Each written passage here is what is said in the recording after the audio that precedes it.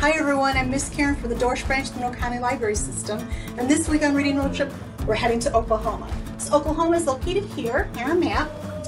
Oklahoma City is the capital. It became our 46th state on November 16, 1906, and the nickname is the Sooner State, and what that is symbolizes an energetic and a can-do spirit of Oklahoma. So Oklahoma, every April they have a World Championship cow chip throw, and it's exactly what you think it is. It's a tradition that they have, that they actually started in the 1970s, where people come and they throw cow chips. And what they're doing is they're paying homage to the pioneers that came over and the covered wagons and everything, because they would use cow chips as a means for cooking fuel and for food and supplies, and they would even trade cow chips for some of the supplies. So they have that every April. Also in Oklahoma, which I didn't know this, maybe some of you knew this already, and I asked my husband and I asked and they hadn't heard of this, but maybe you have. But in downtown Oklahoma, they have an underground series of tunnels, and they connect to different downtown businesses.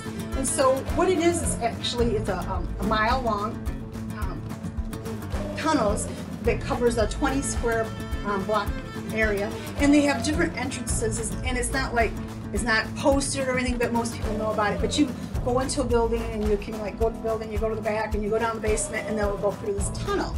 And so they actually have different categories, and they have color coordinated, so that a different color represents a different area of the businesses. And so you go down there, and there's vendors, there's artwork, there's different things all down there. So it's it's a city underneath the city. So I never knew that, and I found that truly, truly amazing.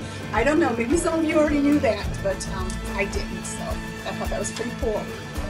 So in Oklahoma, they have a catfish tournament. They have a competition. But what's so unique about this catfish tournament that they have is that they actually, I think it's called the Okie Noodling Tournament and Festival. And what it is, it's a 24-hour tournament, and what it is, you have two people, one of them's kind of like your spotter, and the other one actually don't dive underneath the water, and you have to grab these catfish with your hands. So that's what they do. And some of these people dive down 20 feet because catfish hide underneath the rocks and stuff, so they have to dive down and pull these catfish out. So I couldn't believe that when I was reading about that, so that's kind of cool. Also in Oklahoma, they have what is called the Healing Rock, and it's a natural formed rock that it's rumored to have healing power. So people come all over and lean against the rock to try to heal whatever is ailing them. So those are some things that I found and read about Oklahoma. If you find anything, please share with me. I'd love to hear from you. So on Monday at the Dorsch Branch, there will be a bag available with a craft pertaining to Oklahoma in it. Just give the branch a call to reserve your bag because supplies are limited. So until next week, you have a wonderful day. Be safe and be kind. Bye.